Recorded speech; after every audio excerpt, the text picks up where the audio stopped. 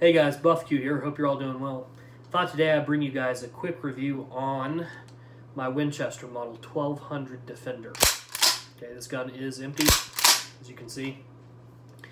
Guys, this is an incredible shotgun. If you can ever run across one of these in a pawn shop or a gun store or anything like that, if it's in even remotely good condition, I seriously recommend picking one up. This was a very well-made shotgun, unfortunately no longer produced by Winchester.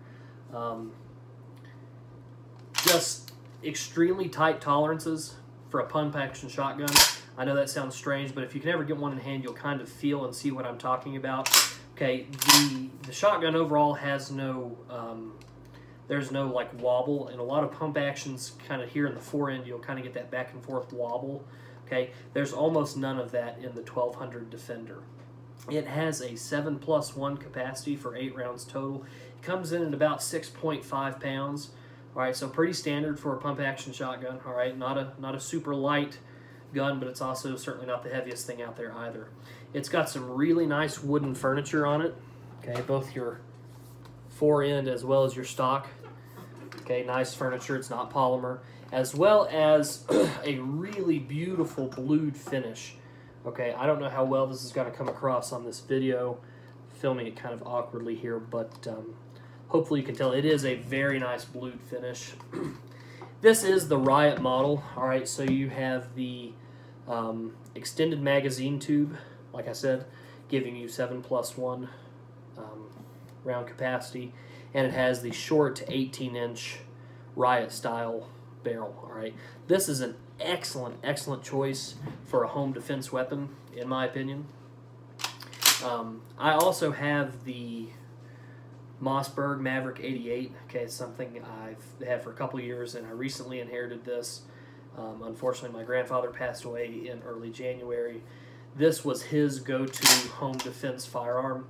The story he told me was when he had an opportunity to buy one of these back in the late 80s. He was with a friend at a gun shop. The friend of his was actually the one who was purchasing one, and my grandfather liked it so much, he said, well, will you give us a better deal if we buy two?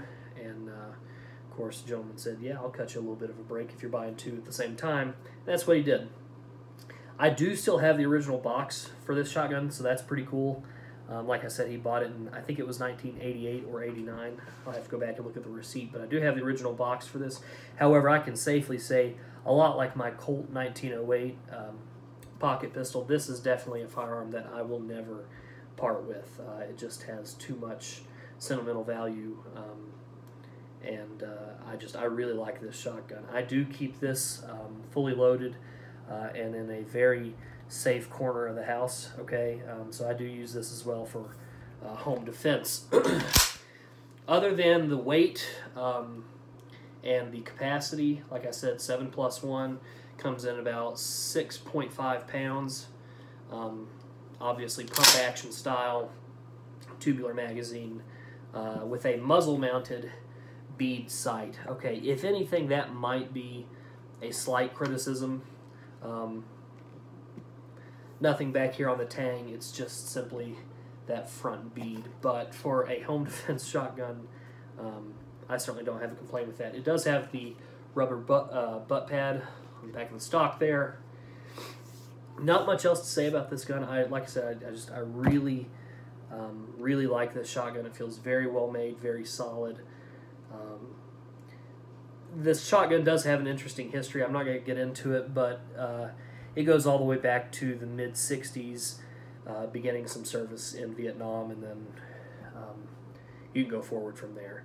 So, like I say, guys, hope you find this interesting. I thought this would be a good firearm to kind of start showing you guys in terms of long guns, not just doing handguns and pocket knives, because this is something that you don't just find anywhere.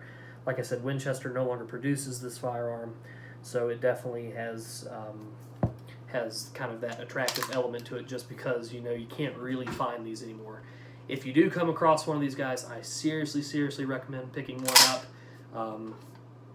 The 18-inch barrel, made for the Riot style, is just really attractive.